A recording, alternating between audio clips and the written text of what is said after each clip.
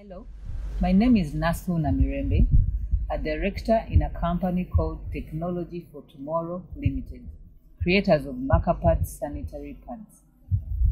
At the age of 9 years, and as early as 4 years, a young girl starts to menstruate. She doesn't know what that is, what to do, what to use. Her predecessors tell of stories that are mad with myths, issues of itching, pain, discomfort. The young girl is afraid and ashamed. In 2003, the late engineer Dr. Musaazi was asked to create a sanitary pad that will help this young girl. In 2004, he created MakaPads from locally available papyrus and paper.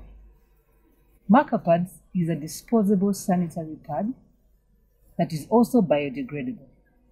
It is made by 80% women in the comfort of their homes, Maka, and in their communities.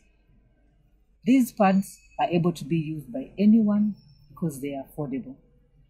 Maka also stands for menstruation, administration, knowledge, and affordability. These 4 things are what we strive to achieve as a company through MakaPads.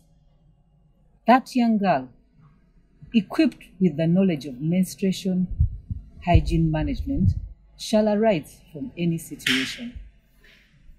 My team at Technology for Tomorrow Ltd and IMPACC MakaPads, thank you so much for this nomination. Gachaali mabaga.